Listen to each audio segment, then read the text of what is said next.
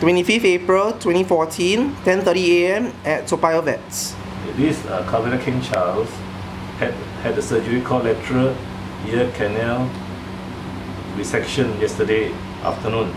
Today is this morning. You can see the vertical wall, the lateral wall of the vertical canal has been cut off, and the horizontal canal can be seen.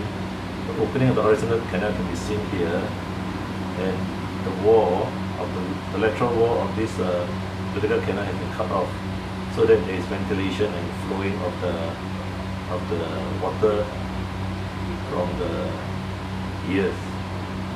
These dogs have very painful and smelly ears, and so that's why the owner wanted the surgery to be done. Now you can see the other side. The surgery has been done 3 months ago, and the owner is quite happy. There is no complaint, except that the owner has to keep this area clean. Now the vertical canal has been cut off, as you can see. There is the side wall has been cut off, rectangular piece. And you can see the horizontal canal here. Now the owner has to maintain the cleanliness of this canal. This surgery was done 3 months ago, and the owner feels that it is worthwhile doing this surgery.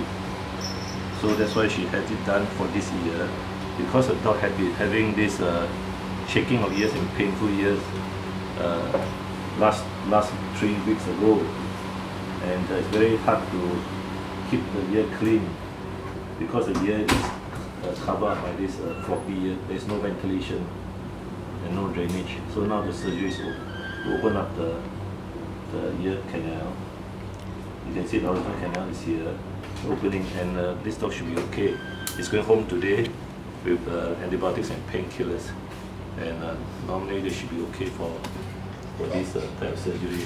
The only thing is that many owners in Singapore are not so keen on this surgery for various reasons. One of them is economics.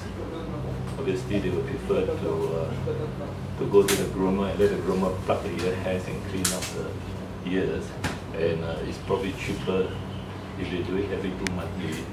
But if you consider the lifespan of this dog, it will be like 10 to 15 years.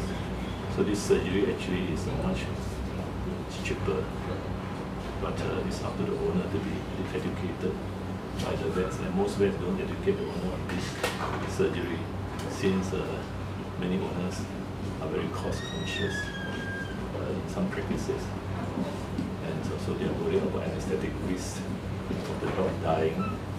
And so you will have seen some videos at Toa Payoh Vet where the ears are all black and very painful in some cases where this surgery is not being done. Okay.